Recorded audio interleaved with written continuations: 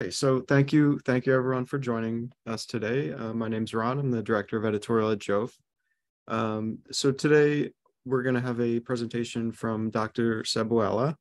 So he published a paper with us in 2019 on slice cultures from the adult human brain. And today he's going to be talking about some recent developments and slight variations to the protocol. And, you know, feel free to ask questions, and we'll do a Q&A towards the end. And I can also say that we'll be sending out a recording of the webinar afterwards. And, you're welcome to follow up with any questions through that email as well. Okay, so I will leave it to you, Dr. Sebollela. Thank you, Ronald. Thank you, all the JoVE team for the invitation. It's a privilege for me to be sharing our work with you here in the following up of the video article we have published with you in 2019. So yeah, thank you all for joining this session. So yeah, so as Ronald mentioned and I just mentioned, yeah, this is the video article we have published describing this methodology we have been working on in the past, let's say, 6 or 7 years in my lab. Right. So the idea was to prepare slice cultures from adult human tissue obtained in the hospital here. Right. So we have this capability here because we are very close to the hospital. So yeah, we have the possibility of getting tissue, and our work, our efforts were to develop this method to prepare slice cultures and a specific methodology to culture this tissue in a free floating condition.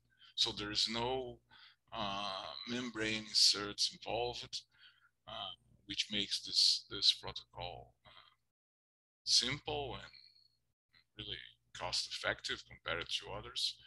And the reason for that is that our biological questions that we are interested in our lab are they don't require long-term cultures. So when you say short-term here, we mean like less than 10 days in culture. And for this time period, this free-floating slice cultures, the way we have developed them are good enough, are healthy for our experiments. So yeah. So and what is the purpose? What is the motivation for preparing these cultures from human brain? So the main one is that, as you all know, most of the data available in the literature on mechanism of brain diseases, they have been obtained using rodent-derived models. And the rodent brain is really different from the human brain. Not only in terms of gross morphology, of course, but also, and more importantly, in terms of cell types and cell specificities and cellular functions, comparing this two tissues. So here is an example of oops, sorry. Okay. So this is a good example of, and a recent one, like, yeah, it's a recent paper showing a difference in gene expression patterns of important proteins like neurotransmitter receptors and adhesion proteins between mouse and human cortex. Okay, so you can see there is, even when these authors compare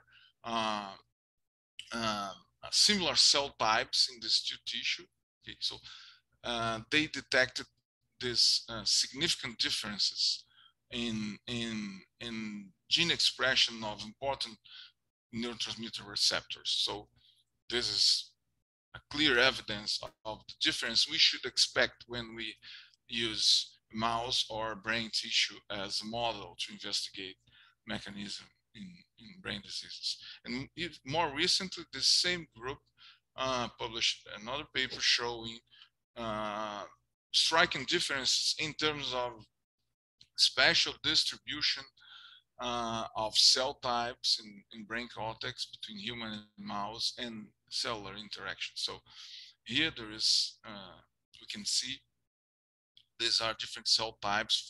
If you look, for example, to excitatory neurons, we see they are much more abundant in mouse cortex than in human. And the opposite for oligodendrocytes here in pink. So there are more oligodendrocytes than in human than in mouse tissue. And even more importantly, there is a huge difference in terms of contacts between cells. So here they measured contacts between microglia cells and neurons, and aligning with this new view of participation of microglia in synaptic stability. For example, there is significant number of contacts between neurons and microglial cells in humans, but virtually no contact or very low levels of contacts in mouse brain. So these are motivations for us, and I think they are very robust, to keep working with human tissue as a preferred model in our lab. And one can think, okay, so how about alternative human-derived models like brain organoids? Are they better than human brain slice cultures as we prepare? And of course, we are comparing here with brain organoids because they are the most famous option currently.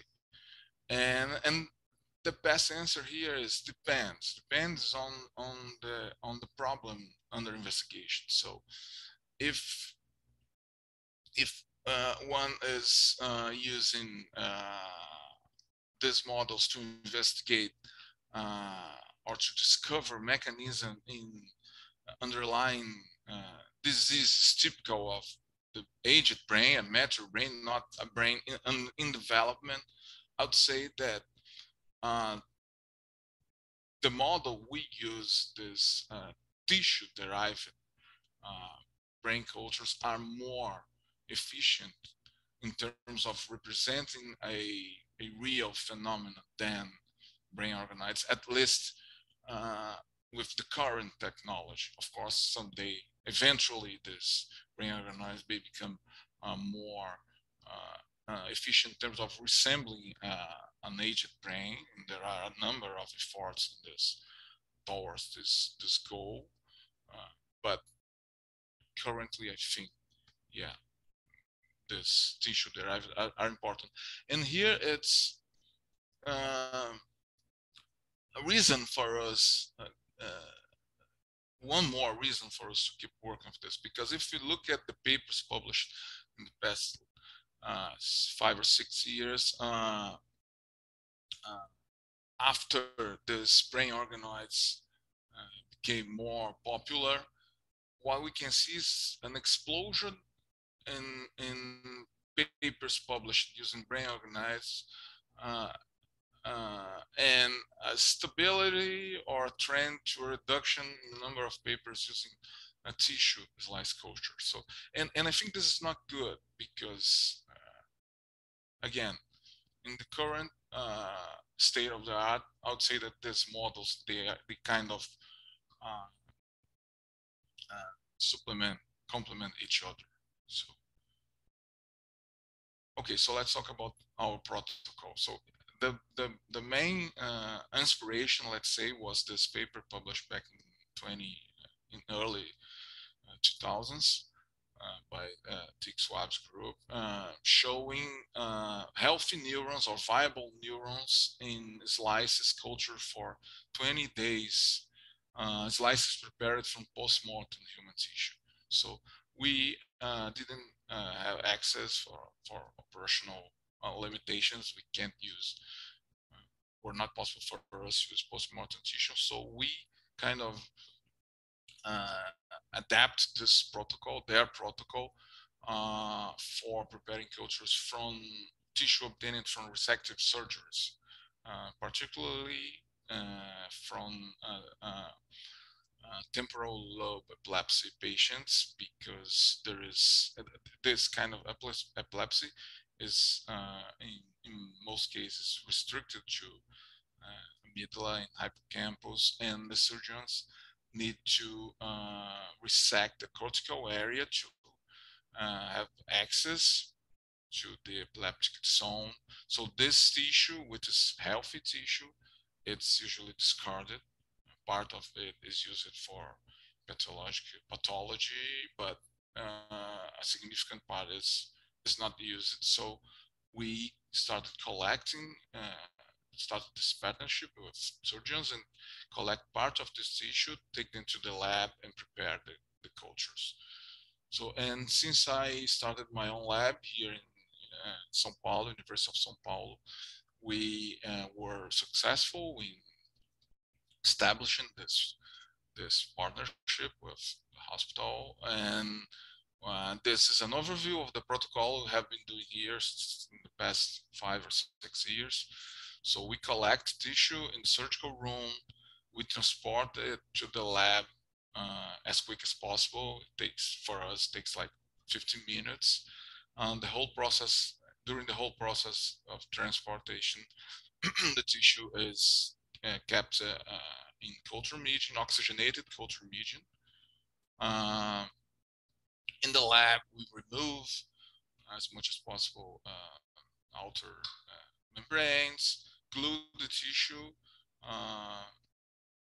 and here there's a fragment of the video article actually. So we glue the tissue in agarose, and then prepare for slicing. This is our vibratome. So the tissue is sliced in 200 micrometer slices, and then we collect these slices and transfer them to 24 well plates for assays like functional assays, viability, imaging.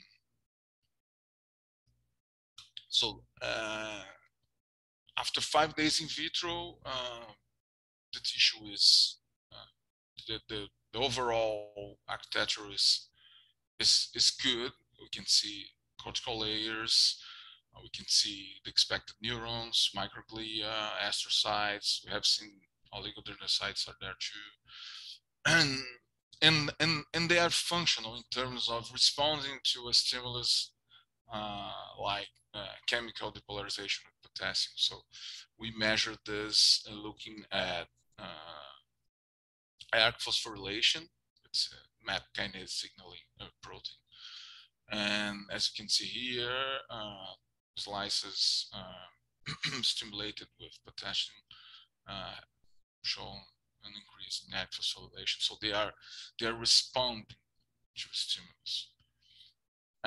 We also did this experiment, but using instead of chemical depolarization, we use an agonist of glutamate receptor, which is the main excitatory receptor in the human brain, and we obtained similar results on increase in ARC phosphorylation, and this increase was reversed or was blocked by any NMDA receptor antagonist. So yeah, the whole glutamate neurotransmitter system was preserved in these slices. So more recently, we are working on improving viability along period in culture. And of course, our human tissue is to pressure, so we are using a rat tissue to test this. And what we are doing is to incubate instead of regular incubation. We are using this platform to add some mild agitation to the slice, with the purpose of improving availability of oxygen and nutrients to the cells, and the result, at least with rat tissue, has been very promising. As you can see here in blue, tissue cultured in mild agitation showed higher viability than the regular incubation. So we are about to test this with human tissues. So now I'm gonna show to you some examples of what you can obtain in terms of results, the applications. Okay, of course I'm going to use examples from my lab, but I think they are a good representation of what one can do with this model. So we work here in the lab with A beta oligomers, which are famous for their neurotoxicity involved in Alzheimer's disease. So what we did here was to expose the slices to in vitro prepared A beta oligomers. And as you can see here, we saw a robust binding. And the question was, okay, so if there is binding, we should see hallmark, pathology hallmark of the disease, which is tau hyperphosphorylation. And yes, using two different epitopes, classically involved in neurodegeneration, in AD, we saw an increase in tau hyperphosphorylation in A beta oligomers exposed to these lysis. So the message here is that yes, we can kind of mimic ABO's toxicity with these cultures, and they are now very promising, let's say, or relevant platform to look for novel therapeutic neuroprotective strategies for AD. Right? So another effort here in the lab has been studying virus infection using this model. So far, we have tested two different emergent viruses. One is the Oropoche virus, which is endemic in Central and South America, and SARS-CoV-2, which everyone knows, unfortunately. And both of them have been reported to be involved, to elicit neurological complications in part of the patient. So this is the rationale for us to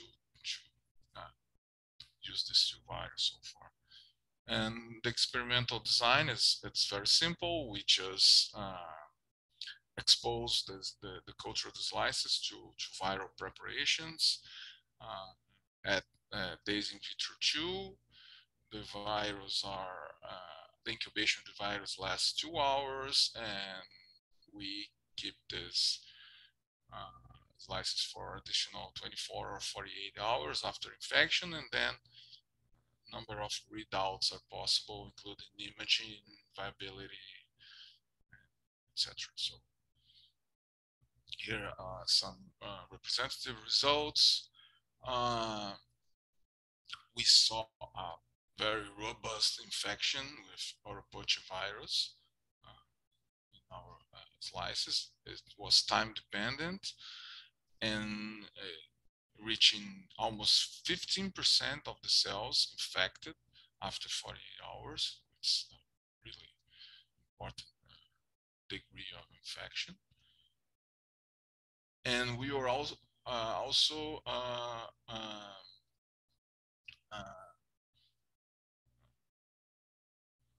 we could also determine the main cell types, the main targets of oropouche infection in this tissue using co-labeling with neural markers. So we saw that microglia is the preferred cell type for this virus. So more than 30% of microglial cells in our tissue were infected.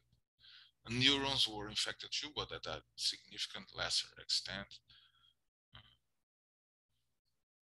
And we did the same with SARS-CoV-2, except by the fact that we had to use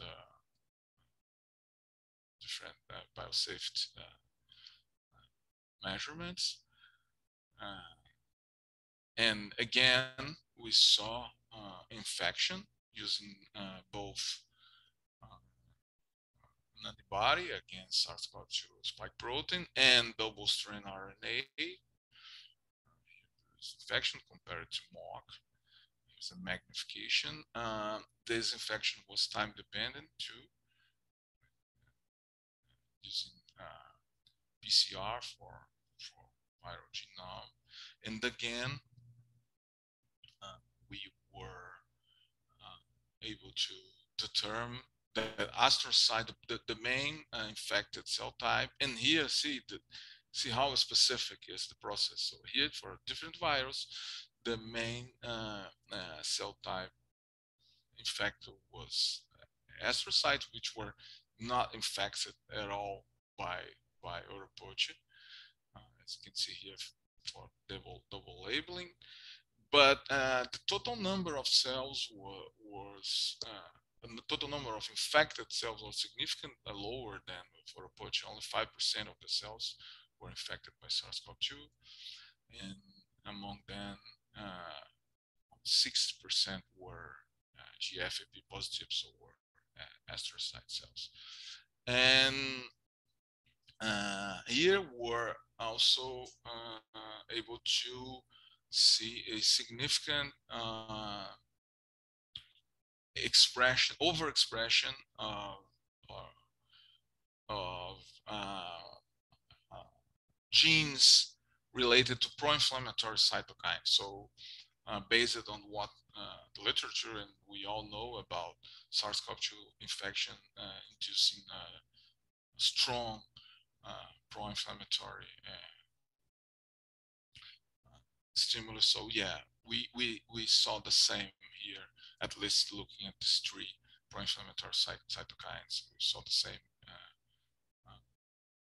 when our slices were infected by SARS-CoV-2.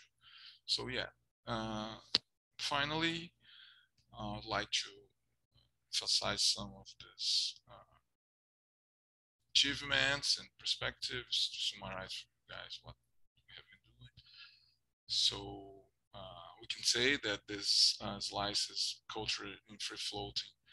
At least for 5 days, they preserve structure and function, and we are currently working to extend this period in culture to, let's say, 10 to 14 days in vitro, using this shaking.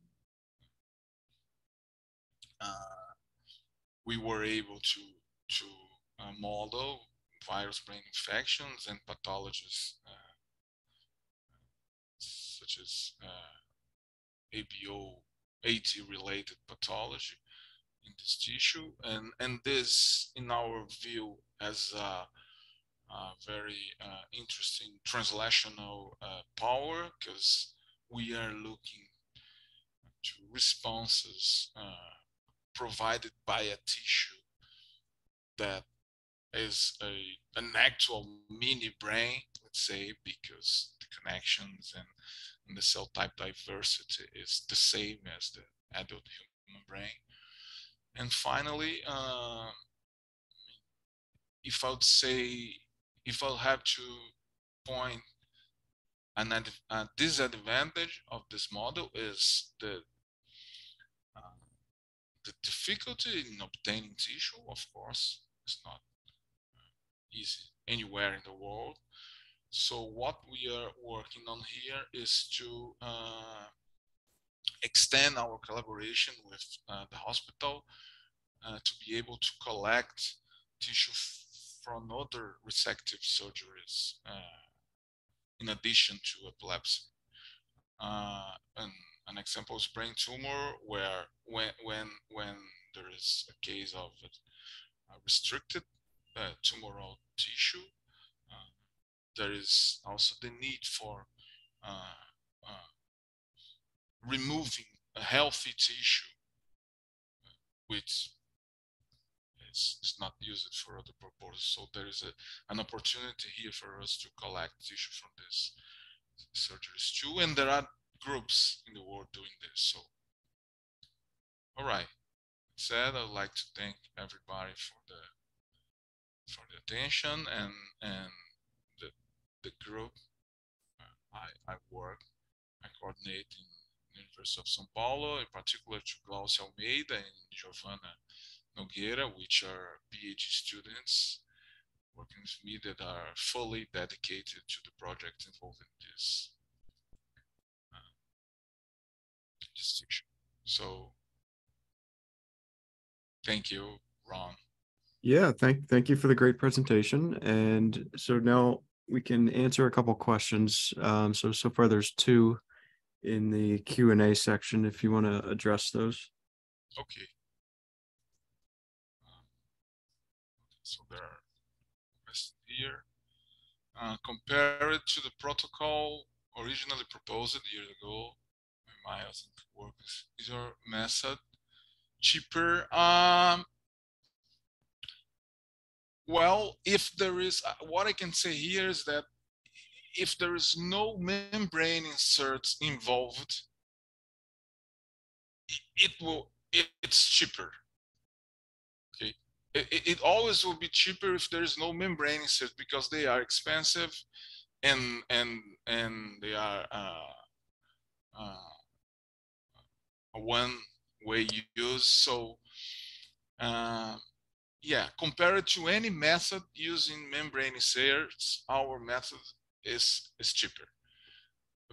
But again, if depending on your question, you have to use a membrane insert if you are looking for a long-term culture or some sort of very high resolution images. You may need this methods using membrane inserts. Oh, and there is another point here, which is the culture medium. I haven't mentioned anything, any information about the culture medium, and I know there are methods, published methods, which require special formulations. Okay, so these may be more complicated to prepare and more expensive too.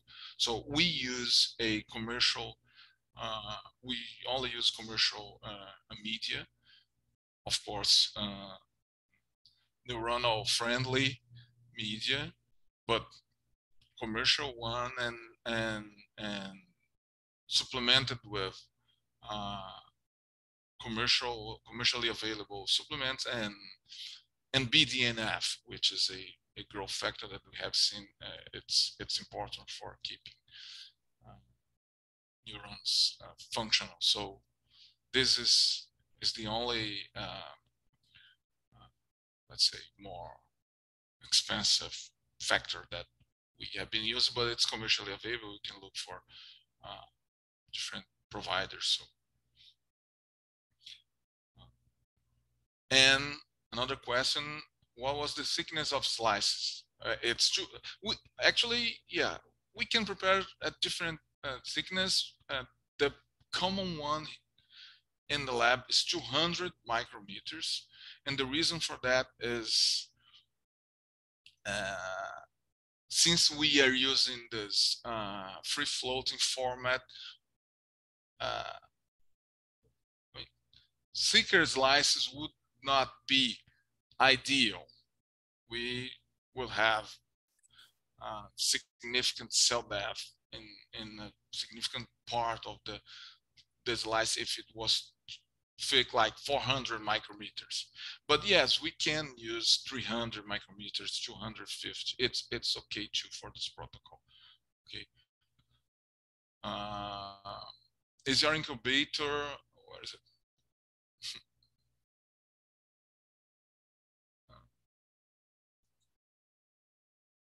Okay, so there was another part of the question I haven't answered, so we can go back to it later. Would compromised tissue morphology affect the expression of T membrane receptors of if using histochemical techniques?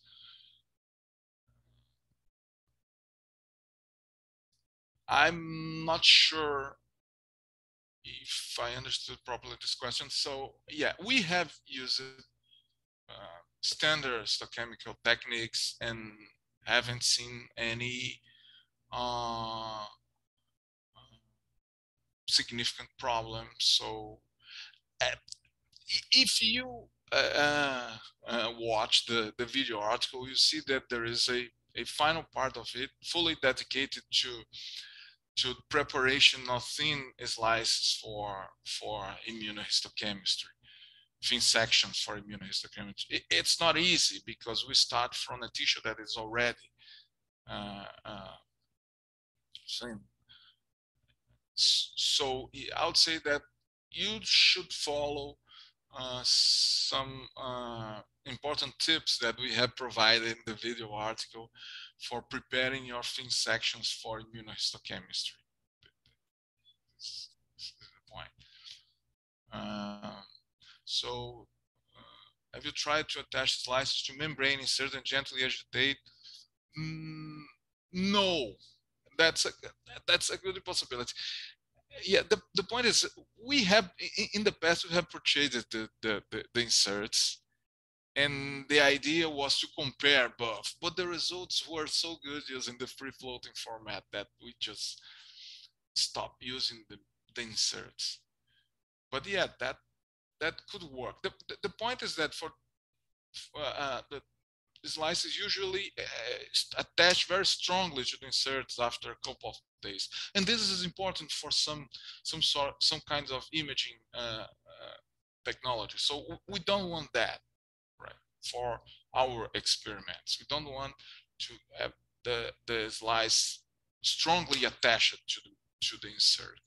This is why we are not using it. Can you perform immunofluorescence slice? Yes, we have. I have showed to you a number of immunofluorescence results for virus, for example, using immunofluorescence, either confocal or multiphoton. Yeah, you can. Have I checked the transcriptomic effect of the medium on the slice? No, that's a very good point. Yeah, we should do that. Even because there are a number of very interesting culture medium formulations available in the literature. So yeah, a good experiment would be to compare using a transcriptomic approach or proteomic, the difference using the different medium. Yeah, that would be a very nice experiment to perform.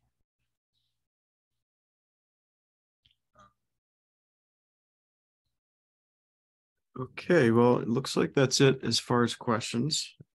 So thank you, Dr. Sebollela, for a fantastic presentation here. And thank you to everyone attending, coming up with a lot of great questions.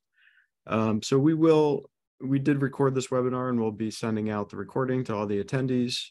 And, so you have that for your records, and feel free to ask us any questions by email. If you have any questions about the protocol, any questions about JoVE in general, feel free to reach out to us. All right. Well, thanks again, everyone. Thank you very much, Ron. Yeah, I would like just to emphasize that if there are any other questions, please email me and I'll be happy to answer. All right. Thank you. Greatly appreciate it. Thank you very much. Enjoy your day, everyone. Bye-bye. Bye-bye.